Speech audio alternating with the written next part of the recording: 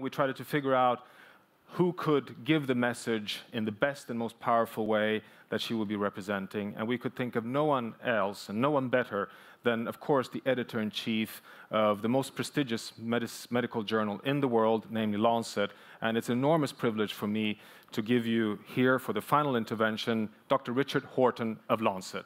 Richard. Thank you very much indeed.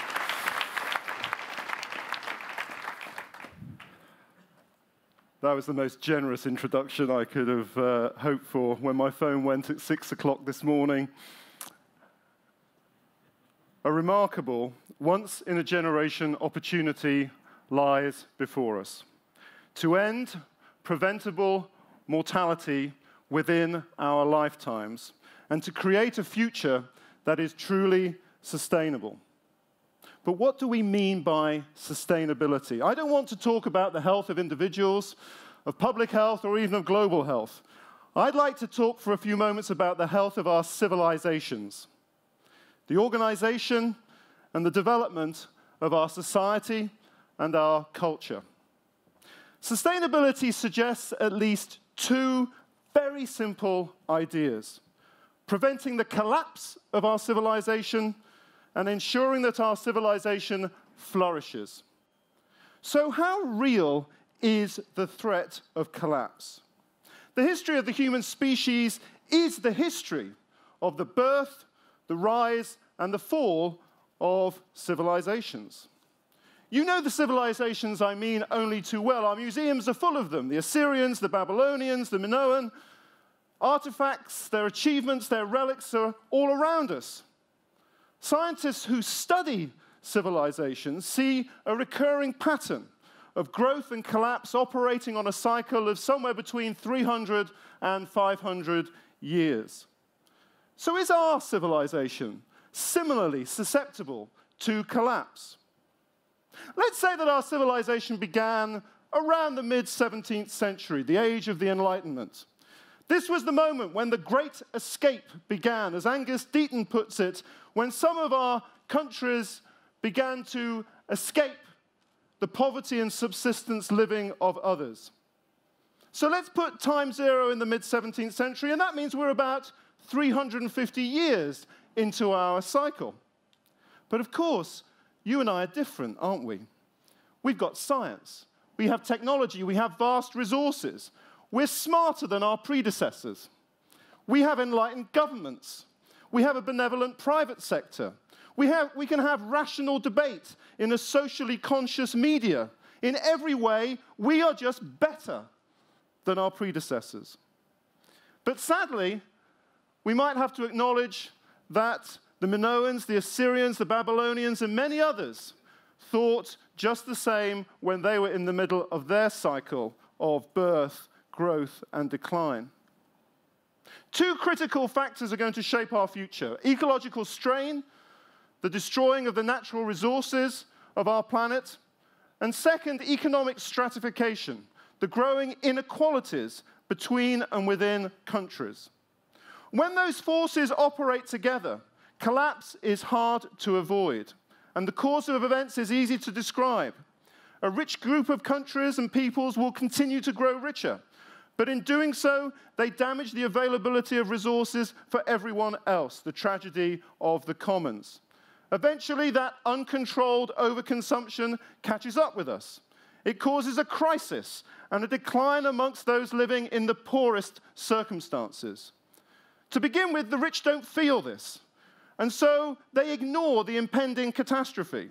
They deny the danger. They oppose any change to their lifestyles or their ability to create and keep their wealth.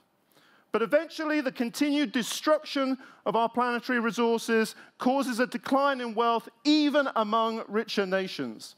And their populations enter a period of crisis too. Conflict, civil war, social chaos, famine, disease, fragmentation and fracture, and eventually collapse. And then that's it. The cycle of our civilization is complete. It's bedtime. The fairy tale is over. It's time to put out the light. What comes after 2015 is our opportunity to write a different story for our civilization.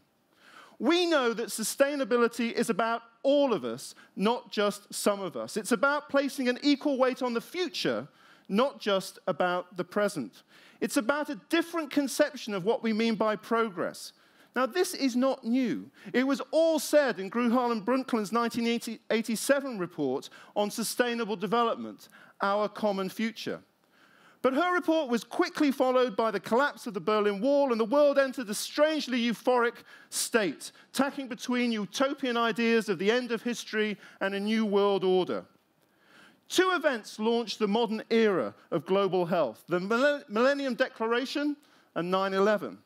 One was about ending poverty through rapid globalization to create market states that would benefit the rich world as much as they were supposed to benefit resource-poor countries. And the other, 9/11, was about the security agenda as a stimulus to invest in global health as an investment for defending our national security. Both events have been important, but they diverted us from the great opportunity that the Brundtland report gave us. And 2015 allows us to return to her vision, to make global human security, not a narrow national security, our future priority. Because what we know is that by 2050, if we continue as we are today, our climates will have reached a point well outside the limits of any known historical variability. And those unprecedented climates, as my little fairy tale a moment ago foretold, will affect low-income countries the worst. But our future doesn't only depend upon the damage we've inflicted on our environment, nor even the vast disparities between countries.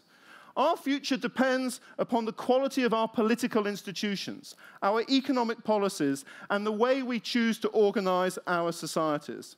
And that's what I would call planetary health. So what solutions are available to us? We already know a great deal about what we must do.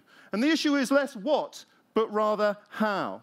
And here is where the health perspective may be helpful.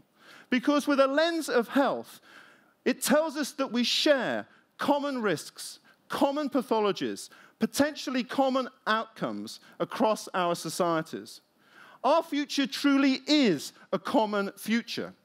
And the more that we can build this idea of a shared global identity, a shared civilization, the more likely it might be that we can recognize our interdependency and act together.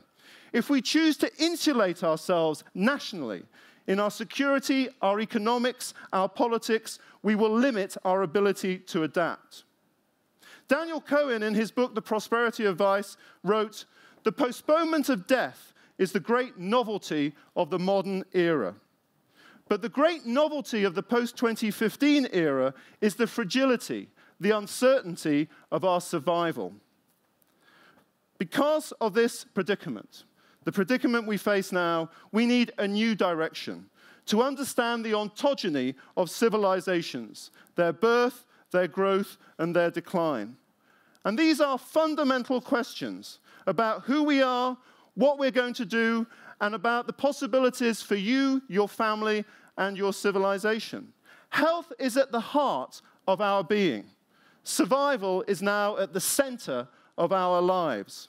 The challenge of sustainability is to accept the fundamental instability of our world, to discover a future based on what we share, and to have the ambition, the optimism, and the courage to claim the incredible once-in-a-generation opportunity that lies before us. That is the goal of EAT. That is the goal of planetary health. Thank you.